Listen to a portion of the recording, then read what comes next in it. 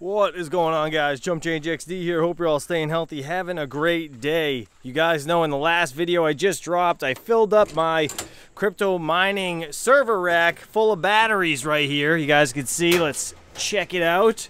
Full of all 6 of these guys, looking fantastic. We got 1,300 watts being pulled right now. It's been actually a real cloudy day, so I'm not really going too nuts on it. I want to get the batteries completely full. This is the first day they've actually been in here, so let's turn these all on and just see what we're looking like for percentage-wise, and then we will go from there.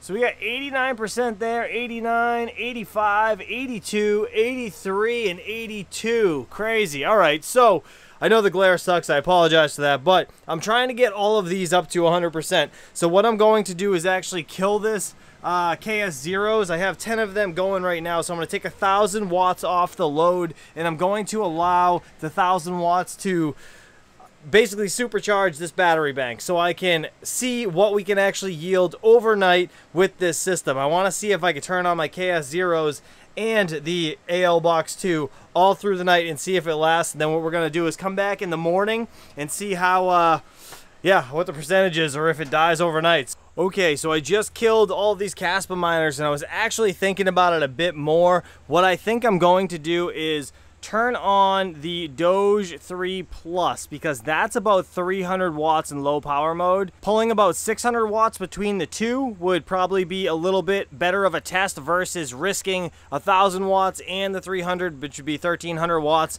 overnight, just in case something happens. I would rather see where the 600 lands me and then the next night do the 1,000, you know what I mean? I think that makes the most sense. So as you can see right now, we're only pulling 350 watts, which is just the AL Box 2, so that is perfect. We're gonna get these things charged up. We'll be back out here to check it out before the night ends.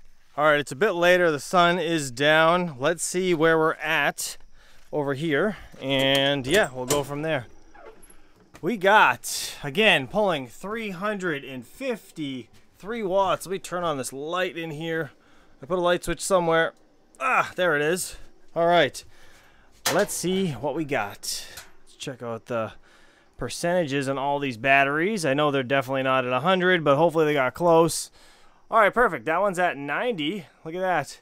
We got 90, 85, 83, 84, and 83. All right, so they're relatively all pretty close. Strange that the top 2 ones really charge faster, because the cross configuration should theoretically make the whole thing even. But you know what, when I get the next unit, what I'm going to do, the next 6,000 XP that is, I'm going to end up putting another positive down here and another negative up here and running that over to the new unit. So that's in a future video coming soon. But nonetheless, let's see, you guys saw 90 to like 83. Let's see what we look like in the morning, and we'll leave this running, and I'm going to turn on the Doge miner right now. All right, so the mini Doge 3 Plus, right now it's off. Let's turn that on. Click on. There we go. I just heard it click. Just heard it fire up. Hell yeah, blue light's on. Okay. It's going to take a minute, but let's see what we get to wattage-wise. It should be about 600, a little bit more probably. All right, this thing's bouncing from 530 to literally up to 600. So, oh, there we go. Yep, a little over 600. It's crazy that it's bouncing that much. But anyways, we got time, so let's let this thing run. Let's see what happens, see where these batteries end up, and I'll catch you guys in the morning. Let's do it. All right, just got out of bed, and it's a real crappy day, so we know the batteries aren't charging that well. Let's see what we ended off with last night. And yeah, we have still pulling 570 or so watts. It really bounces around 600, but let's turn on all these guys and just see what we got. 62, 61, 57, 58, 60, and 60. That is perfect. So now that I know this actually survived overnight pretty well, I'm going to be shutting off the Doge 3, and I'll probably I hate killing the AL Box 2 overnight. I really don't want to do that, actually. You know what? To maybe get this up to 1,000 watts, what I'll probably do is actually add my Jazzminer X16Q. That's what I'll do, because that's about 400 to 500 watts or so, if I'm not mistaken.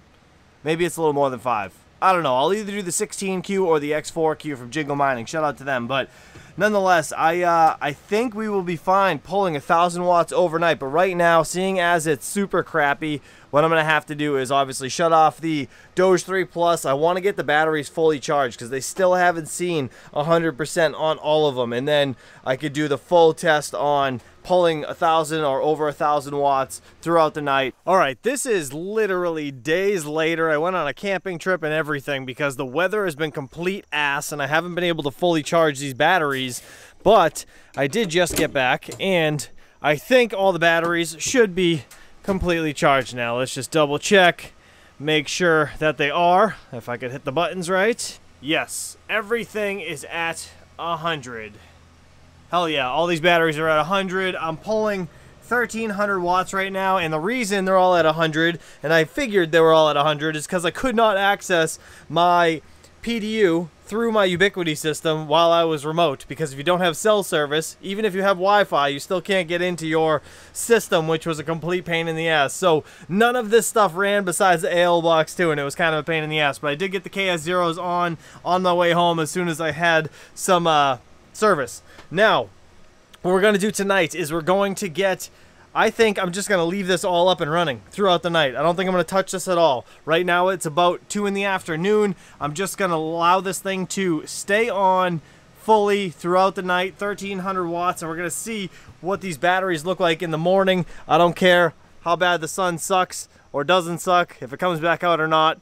I don't know, we're just gonna run it and I'm gonna see what happens. Now, just before we get out of here to, go to the next morning and do that whole test, I want to kind of talk about somebody in my comments that said something about these batteries and how they actually utilize their solar setup for the daytime and not so much the nighttime, even with their batteries. So what they do is they pull the max amount that they can all through the day, no matter what, with all their machines. So say I took the 6000 XP and I pulled like 5,000 watts from this PDU with all of my shit in here running, they would use these batteries to power up the additional amount they needed versus, or that they weren't getting rather, from the panels when the sun was out. Because say you're only getting like 4,000 watts, 3,000 watts in from the panels, this would make up the other 2,000 watts that I needed if I was pulling 4,000 watts. And that actually makes way more sense than trying to fight these things throughout the night, because then you're not really like beating up your system completely, but this is utilizing these batteries in a super efficient manner. So I thought that was pretty interesting. But anyways, we're gonna we're gonna give this a few. We're gonna actually give it the rest of the day. We're gonna be back in the morning and we're gonna see where these batteries land. All right, I lied. Couldn't wait till the morning. Had to come out here and check to see where the batteries were. It's like 8 o'clock at night, I think, right? And I'm still pulling 1327 for wattage. I have a light over here somewhere. Let me find it. All right, blinding. Let's see what these batteries are looking like. We're still at 83%, 84, 85, 84, 84, and 85. All right, 1,300 watts. See you in the morning. 6 in the morning. We're going to check this trailer. I wonder how it lasted. My feet are getting wet. Damn it. Oh, it's too early for this shit, but I couldn't sleep well last night just thinking about if these things were going to survive. As you can see, we're still pulling 1303.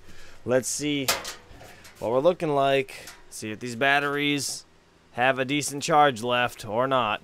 We're down to 39% on that one, 40% there, 41% there, 37, 38, and 40. All right, I'm gonna be honest, I thought they were gonna be like 20%. That's amazing. I was able to run that no problem. It's been 10 hours right now at 1,300 watts. I'm gonna give it another 2 hours. I want to see if they are much lower than that when the sun is obviously way behind there and we're not getting much coming in from the panels. We're getting like maybe 100 or so watts at this moment. So let's give it a couple more hours. We'll come back out here and check, and then we'll call it a wrap.